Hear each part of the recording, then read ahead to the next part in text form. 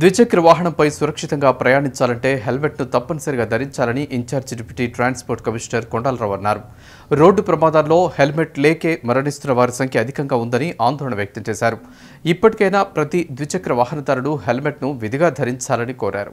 29వ జాతీయ రహదారి భద్రతా వారోత్సవాలను పురస్కరించుకుని రవాణా శాఖ ఆధ్వర్యంలో కరీంనగర్ పోలీసులు హెల్మెట్ వాడకంపై వినూత్నంగా అవగాహన కార్యక్రమాన్ని చేపట్టారు.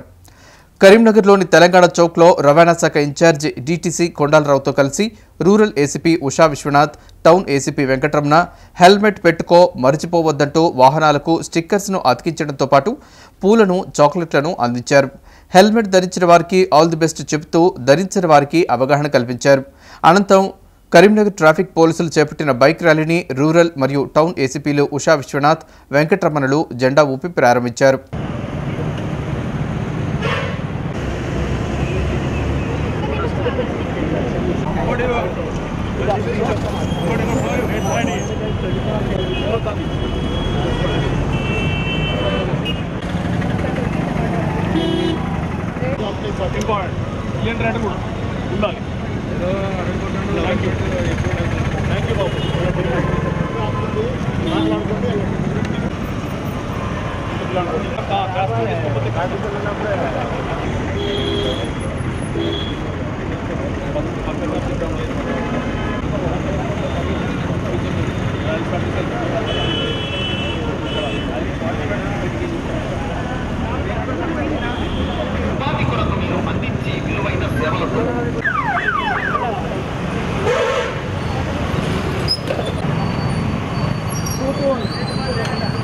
ద్విచక్ర వాహనంపై సురక్షితంగా ప్రయాణం చేయాలంటే హెల్మెట్ తప్పనిసరిగా ధరించాలని ఇన్ఛార్జి డీటీసీ కొండలరావు అన్నారు.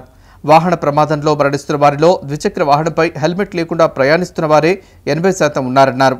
ఏదో జరిమానాలకు భయపడి కాకుండా విధిగా హెల్మెట్ను ధరించాలని కోరారు.